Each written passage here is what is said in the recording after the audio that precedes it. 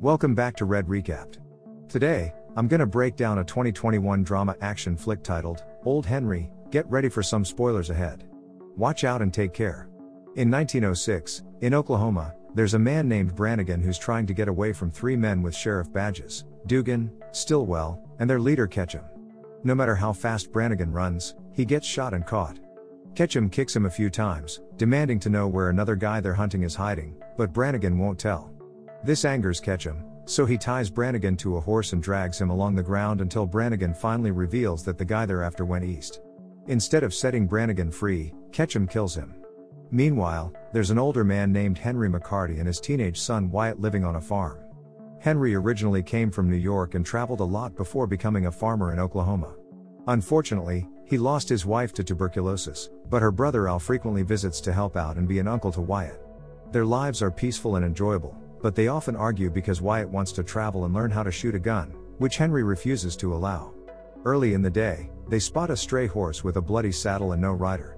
Wyatt brings the frightened horse to the farm, while Henry mounts his own horse to investigate. He eventually discovers an unconscious man named Curry, who has a gunshot wound to his shoulder. Henry improvises a makeshift bandage using mud and a handkerchief. He also finds a gun and a bag of money, indicating trouble he'd rather avoid. But his conscience gets the better of him, so he returns, collects everything, erases any evidence, and brings Curry back to the farm. With Wyatt's help, they place Curry on a bed and tend to his wound. As night descends, Henry stashes the gun and money in a hidden compartment in his closet, unaware that Wyatt is secretly watching from under the door. The next morning, Henry decides that the wound won't heal without removing the bullet, so he plans to go to town to fetch a doctor. Before heading out, Henry ties Curry to the bed and leaves a knife to cut the rope on the night table. Once his father is gone, Wyatt sneaks into Henry's closet to explore the hidden compartment.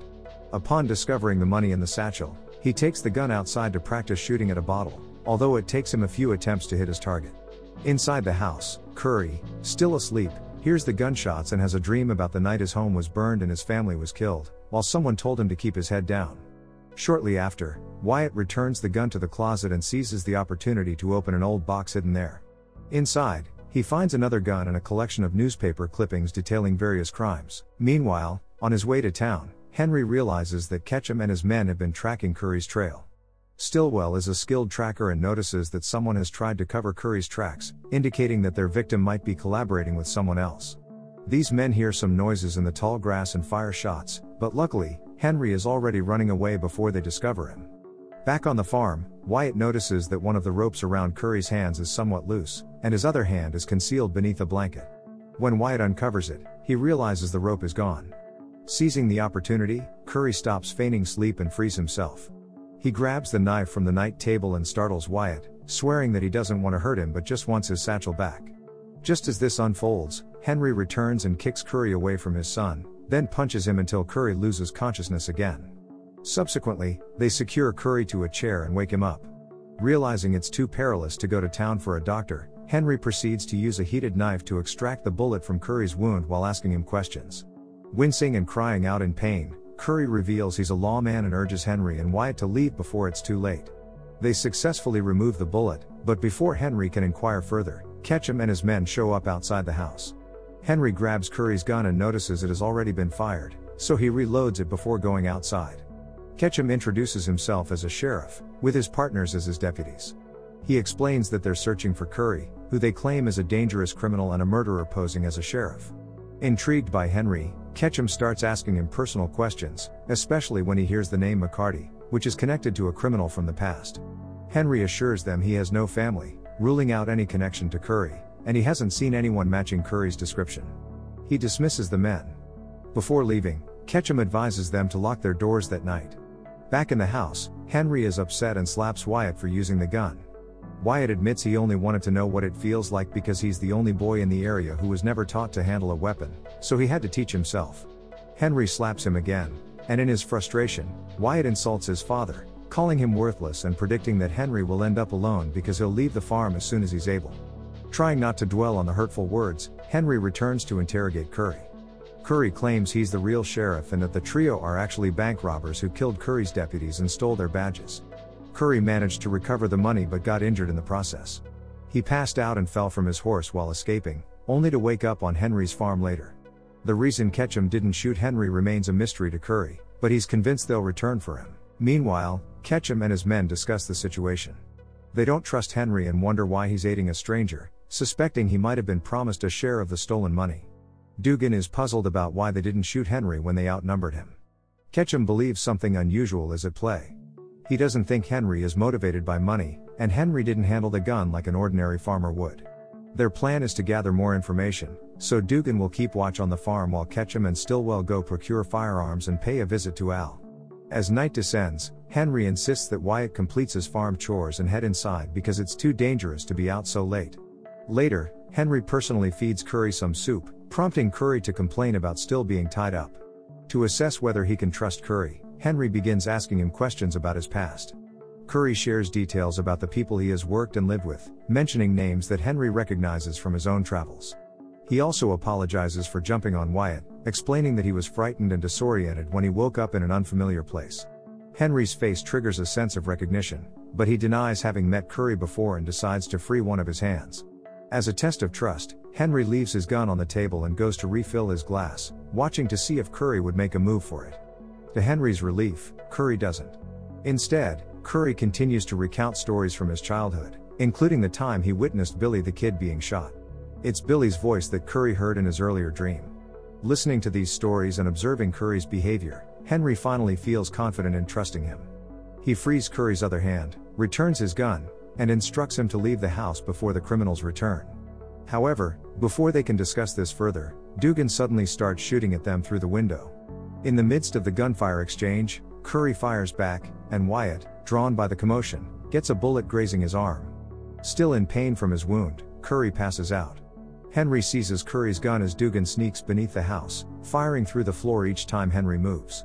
Formulating a plan, Henry hands the gun to his son, offering some shooting advice, and then distracts Dugan by throwing a book on the floor, causing him to shoot in that direction.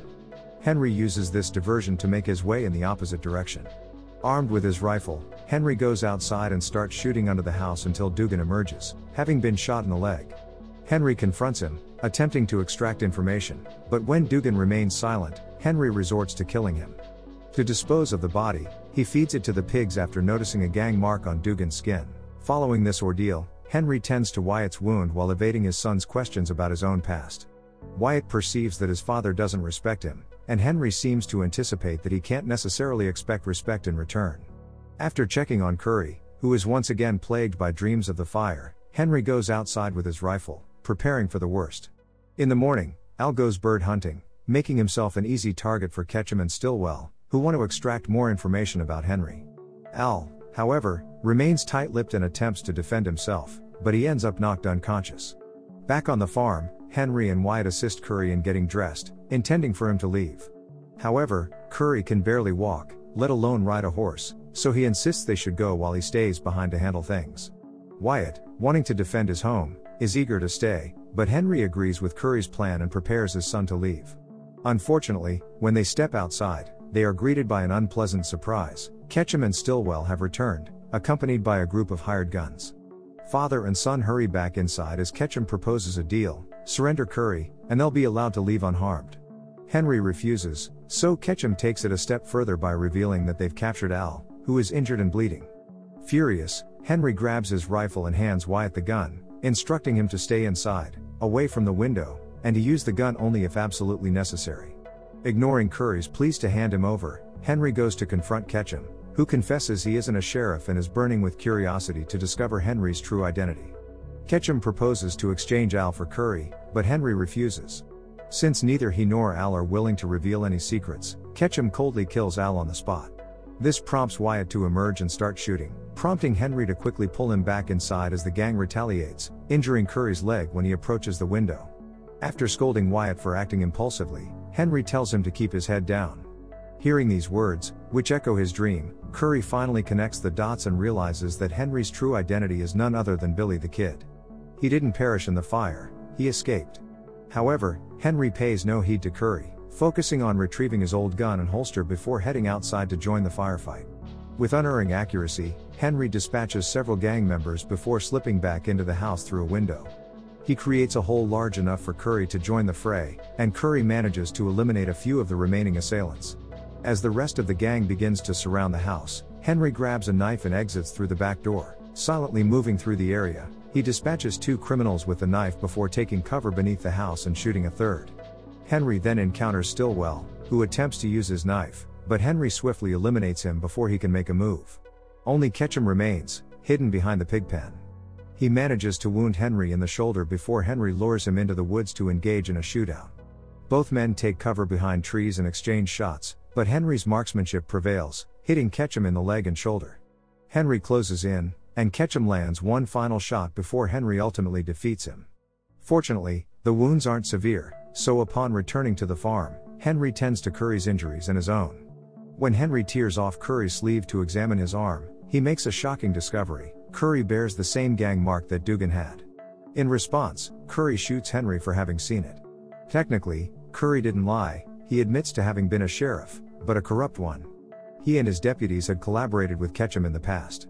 However, they got wind that Ketchum planned to eliminate them during their last job, prompting Curry's attempt to escape, setting off the chain of events that led to their encounter. Henry is in agony but not quite dead yet. Curry, with a desire to be the one who killed Billy the Kid, prepares to finish him off. However, before he can pull the trigger, Wyatt arrives and shoots Curry first. Wyatt intends to seek medical help for his father, but Henry explains that it's too late. He imparts some final words to his son, recognizing that Wyatt will hear countless stories about Billy the Kid in the outside world. Henry wants Wyatt to know that only half of those stories are true. He admits that he hasn't been a good person and doesn't believe in redemption. Throughout it all, he's been trying to find some solace by raising a good son. Henry believes he doesn't have a place in this new world, but he is confident that Wyatt does. With tears in his eyes and a heavy heart, Wyatt lays his father to rest beside his mother's grave. Once he gathers the emotional strength, he packs his belongings and departs from the farm on his horse, setting out to explore and travel, fulfilling his long-held desire. That's all from the video. Thanks for watching and take care.